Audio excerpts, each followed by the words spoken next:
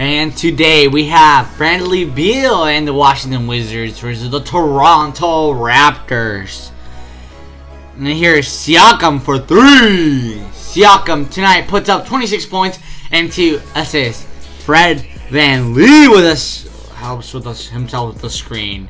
VanVleet with 14 points and 7 assists. Kyle Lowry puts up 21 points and 5 assists.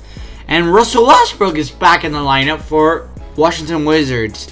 And still, Powell to the rim. Powell tonight puts up 28 points and 4 assists. And in the second half, here we can see third quarter time. Beal and 1. Beal tonight puts up 24 points and 5 assists.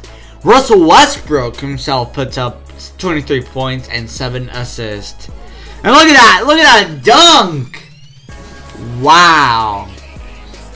And in the fourth quarter, Russell Westbrook for 3. 1,000 career three-pointer for Russell Westbrook. That was wow. Making some history today. Making some NBA records. NBA history, actually. Not records. And that's it.